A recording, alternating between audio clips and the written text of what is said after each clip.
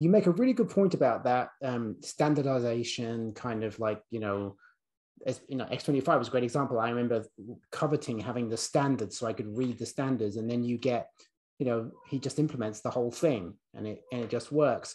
And there's something in here, not just about that, but about the openness of all this stuff. The Unix, you can see the source code, the protocols where they're out defined, and then you know this better than me. Afterwards, this decision to public domain it all and give the software away, that really accelerated this in a way that I feel like there's these proprietary or very carefully controlled standards really holds back technologies. That's absolutely true. Tim, apart from being a genius in picking the right elements for a standard, he picked what he needed and not too much. He knew about open source. Most people didn't know about open source technologies in those days at CERN. And he put out the software on, he couldn't put it out on the web, but he put it out on Usenet, okay, with the bulletin boards. Mm-hmm. And his boss, Mike Sendall, whose name has to be mentioned, a wonderful man who gave Tim the freedom to do this. When Tim went to Mike Sendall and asked him, I'd like to put this software out because we need help, we need programmers, and we can't get them at CERN.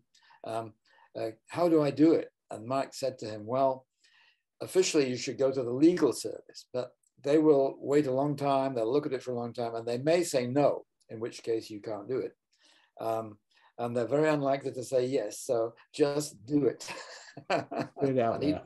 Yeah.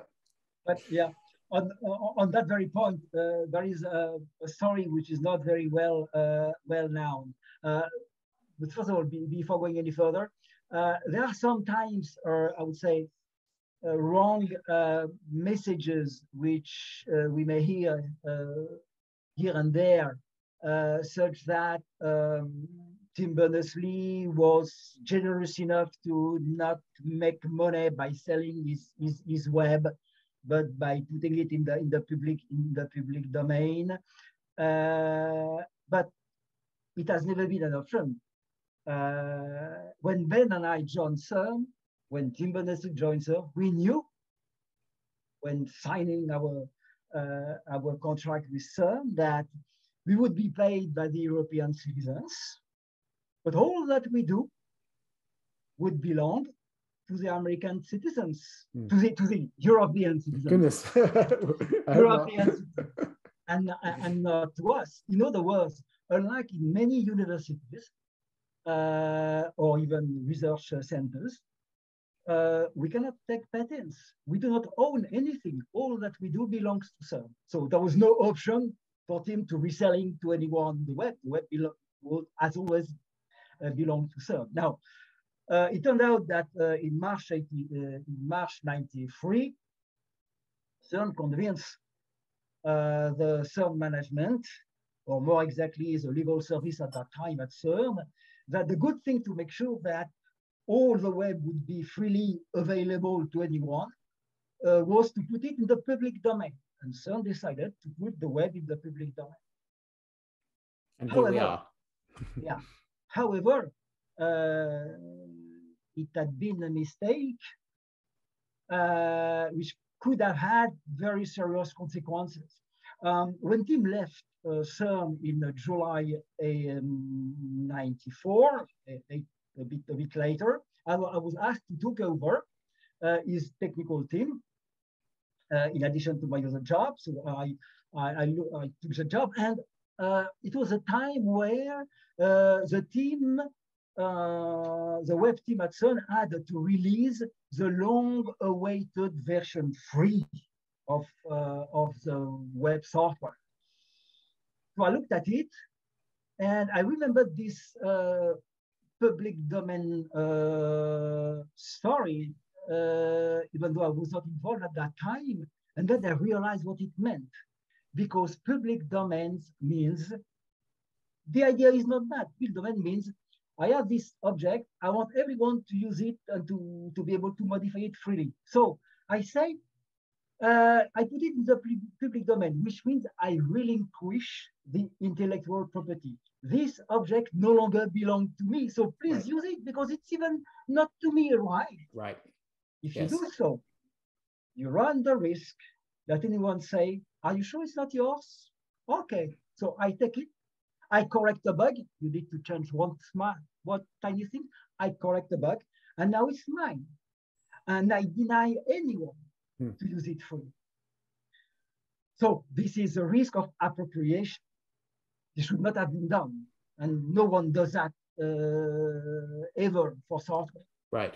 So I rushed to the legal service. I said, you know what has been done 18 months ago? They say, no. My God, who has done that? Oh, the guy had left from that time. We rushed to the IPO, Intellectual Property Office in Geneva, and said, okay, what should we do? And they said to me, well, when is your next release? I said, version 3, I should release it about 2 months from now, 3 months.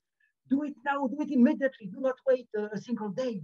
And the week after, we released it, but under open source, which is something that Tim ignored. Tim did not know the details at that time of the legality of open source. What he knew at that time was the spirit of collective work on open source, involving people from young people and students from university to help him working. But the legality, he did not know. So what we did is that, okay, look, guys, this object now is version 3. It still belongs to CERN. We own it. So it's released under open source. We own it. No one can take it, but we give to everyone, to anyone, irrespective of what we want, the irrevocable and perpetual right to use it freely. But no one can take it. This is open source. And later on, the version 4 and the others done by MIT, by Tim Berners-Lee at MIT, they use the same mechanism, and no longer anyone used the public domain. But still, there were 8 months during which someone could have taken the way. On that note, I'm going to thank you both for spending half an hour talking to me about networking stuff, because I really like networking a bit too much for my own good. And we managed to avoid talking about Token Ring. Otherwise, we would have spent a long time talking about my great love of Token Ring. Thank you both for your part in getting TCP/IP going in Europe. That's how I got on the internet in the 80s. And for your part in getting the web going. We're all living this web experience together. Wish you both a good evening.